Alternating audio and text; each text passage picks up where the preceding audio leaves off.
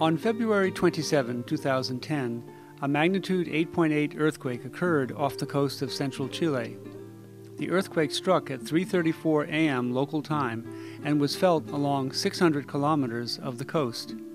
Numerous strong aftershocks continued for weeks after the main shock. Over 500 people were killed by this earthquake, 12,000 were injured, and some 800,000 were displaced. The total economic loss was estimated to be $30 billion. This was truly a megaquake, and it was the fifth largest earthquake in the past 100 years. The earthquake lasted for about a minute, during which time great damage was caused to surrounding cities. Adobe and unreinforced masonry buildings suffered the most damage.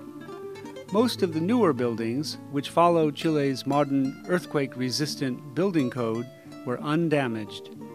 Older buildings that were strengthened by retrofitting sustained minor damage, as did wooden structures. I'm in Calquinas in central Chile looking at some of the earthquake damage.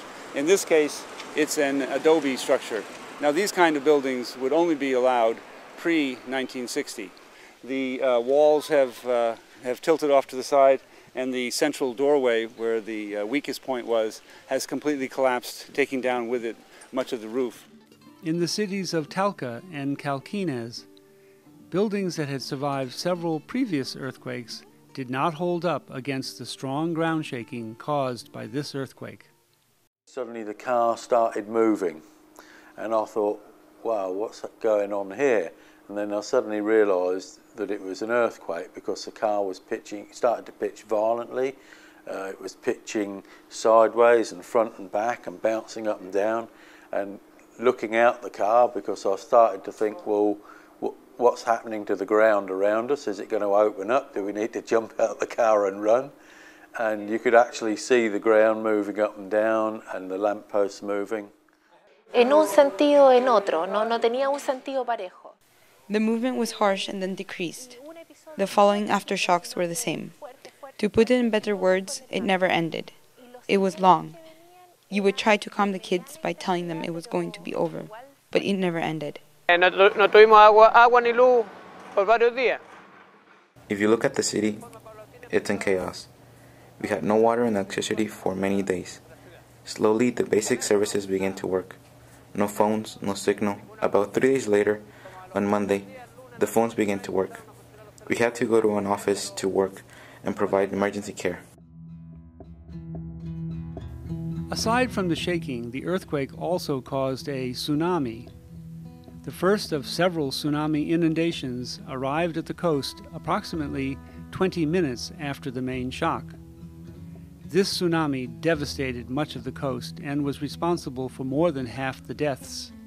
The height of the watermark in that tree is at least 20 feet or 7 meters. This places the water level above the second story of the local houses that were occupied this land.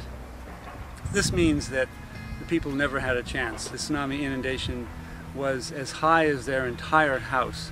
The result is that what you can see is that houses were simply swept away. The tsunami affected nearly all coastal communities and essentially washed away some entire villages. Reports indicate that the second and third wave were the strongest. We just went to a secure place in the corner of the garden and looked at the house and watched as bits of concrete fell off the outside. But maybe it lasted for between 1 and 2 minutes. It felt around 1.5 minutes, the really strong shaking, and then a few minutes of very gentle kind of ground roll type shaking after that. 7 years ago, we were warned about a possible tsunami, so people were prepared. Most of the people that died were actually tourists because they were not prepared. The basic things you can do is to have water, a flashlight, and some non-perishable food. One factor that caused this earthquake to be so deadly was that it struck early Saturday morning. Since it occurred on a weekend, many tourists were visiting the coast. Chilean tourists visiting the coast did not receive a warning of this tsunami and more than 200 lost their lives.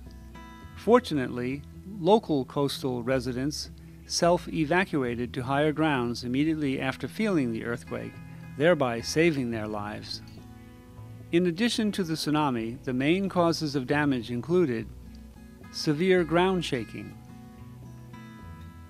local site amplification of ground motion, soil liquefaction leading to ground failure, lateral spreading of the soil, and landsliding.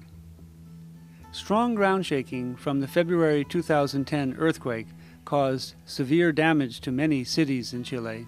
In addition, the long coastline of this country makes it highly susceptible to tsunamis. However, the existence of modern building codes in Chile limited the loss of lives and property. Tsunami preparedness caused local residents to self-evacuate. Other countries in earthquake-prone regions can learn a lot from the recent experience in Chile.